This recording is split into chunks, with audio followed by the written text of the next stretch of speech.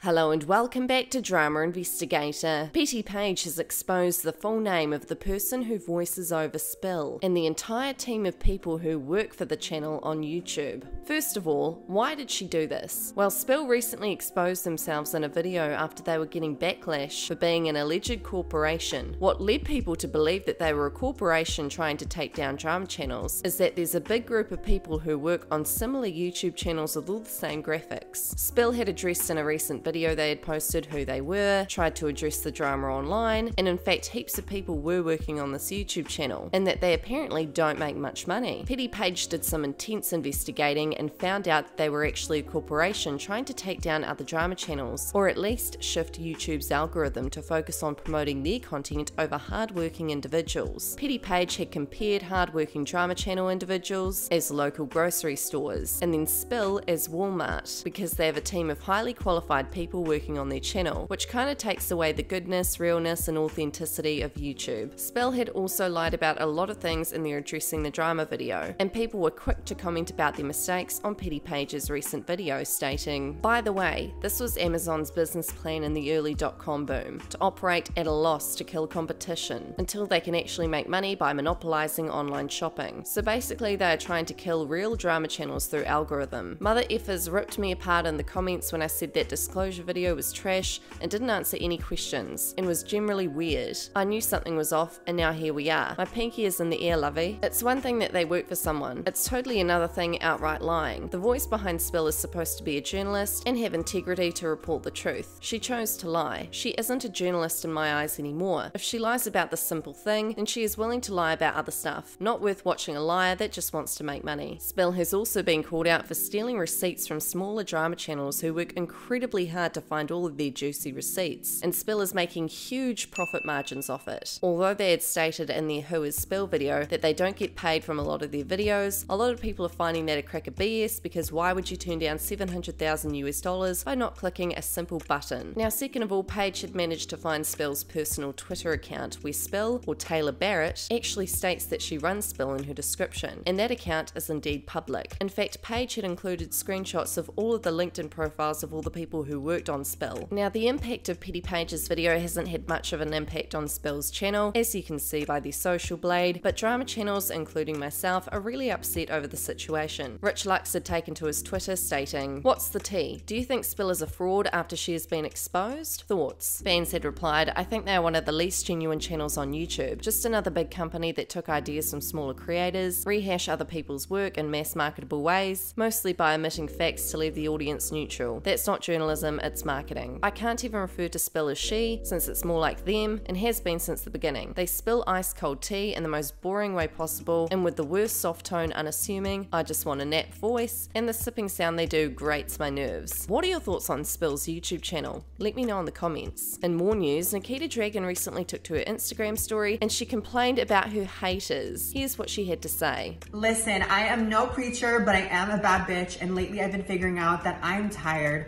I'm exhausted, and I want to fucking give up.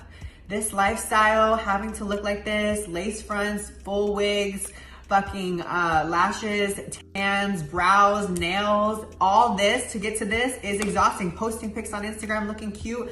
This lifestyle, honey, is draining, on top of the fact that I'm running businesses, cashing checks, have side hustles, and everything else. Oh, did I not mention we have people talking shit, keeping my name in their mouth, keeping my tit, my ass, and every other fucking one of my body parts in their mouth, because I clearly am just that much of an obsession to them. They're watching every story, they're watching every fucking post, every little move I do, because they want to hate, they want to leave that first comment of negativity, usually the throwing up emoji, but regardless, they want to see us give up. They want to see us fail. And beyond wanting to prove anybody else wrong, I want to prove myself right, that I am strong enough to do this, that I can make my dreams come true, that my hustle is gonna be enough to, yes, where I am so fucking tired and exhausted, but I would rather be cashing checks and making coins than sleeping, bored, being fucking lazy, and not looking fucking cute. And even if I'm not looking cute, bitch, I'm still cashing a check, and best fucking believe. But anyways, regardless of all of that, I will sleep, not even when I'm dead, but I will sleep when I cash a check, when I'm making my dreams come true. And that's just all I motherfucking have to say. Like, don't be bitter, be better. And that is the preachery of the bitcherosity, the lifestyle that I motherfucking live, and I wanted to give that to you. You can do better, and you need to do better for you. Lastly, in more news, Chikiana has addressed the drama surrounding her deleting her Twitter. I had reported in my last video that drama, which I will leave linked down below if you want to go and check that out. Here's what she had to say on her Instagram story regarding the drama. Can I just real quick say thank you to everybody who actively, regularly, even when nothing happens, when it's just a regular Tuesday, a regular Saturday, just hit the DMs, comments on the phone, just everyone who's just nice. I appreciate nice people. Now more than ever, I really do appreciate you guys. I truly do. Hey guys, so, oh wait, lighting. I'm standing right here. It's looking good. So real quick, I got a couple like comments and messages. I think talking about my use of the word heathens, which is a little confusing to me. I'm not gonna lie, because I use the word heathens all the time.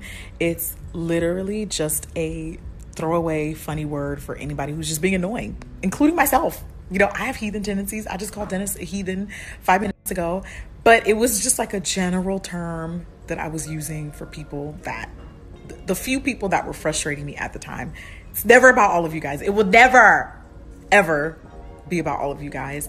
And I don't want anybody to ever think that if I'm venting about something, it's about the general public. It's definitely not. So the second thing that I want to address is there was a girl that I responded to. Her name was at she is resting. She said something that was extremely valid, and she said something that I don't know what that is. She said something that I wholeheartedly agree with, and she's entitled to her opinion. And at the time, someone that I had been going back and forth with, literally right before I deactivated my Twitter, retweeted that tweet. So I just assumed it was me because I was in my feelings and I was going through it. And PMS is no joke. I'm just being very honest. But the way that I responded, honestly, she did not deserve that.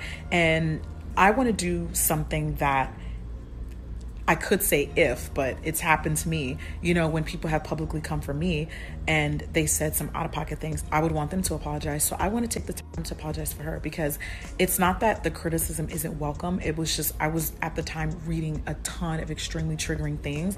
And like, you guys, it's okay to have an opinion. I welcome it.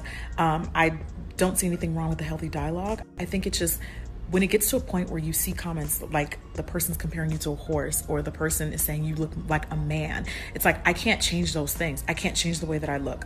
You can change your wig, you know, you can change your makeup, but like, as long as it's not derogatory when you're critiquing something, which she wasn't, but the person who was retweeting her tweet. So I just assumed everything was about me, got upset, reacted out of anger. You know, and I'm human, you know, I'm just being very honest. I'm human and it happens, but she didn't deserve that. And I want to apologize again to her. And I also want to apologize to any of you guys who may have felt like offended by that, because that's not what I represent. That's not what I stand for. And, you know, moving forward, I want to continue to express myself in a way where it's not reacting out of anger. So I'm going to do better at that. And I think that being in Twitter jail for a little bit will help. But yeah, I have to be the example that I want. I don't think I've ever had anybody say something really derogatory towards me and apologize for it. I don't think they have.